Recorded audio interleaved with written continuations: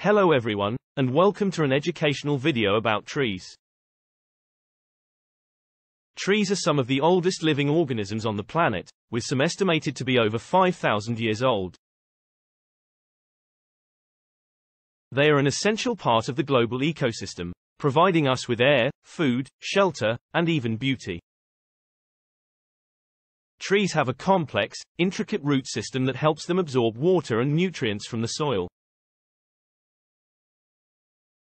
They also have a vascular system that transports water and nutrients from the roots to the leaves. This system is also responsible for the tree's ability to photosynthesize and produce oxygen. The bark of a tree serves a critical purpose.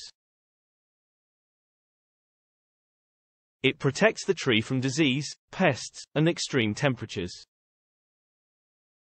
It also helps the tree to heal itself if it gets injured.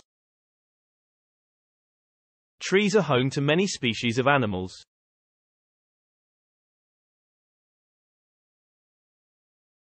They provide food and shelter for birds, squirrels, and other wildlife. They also provide habitat for animals and insects that play a role in the global ecosystem.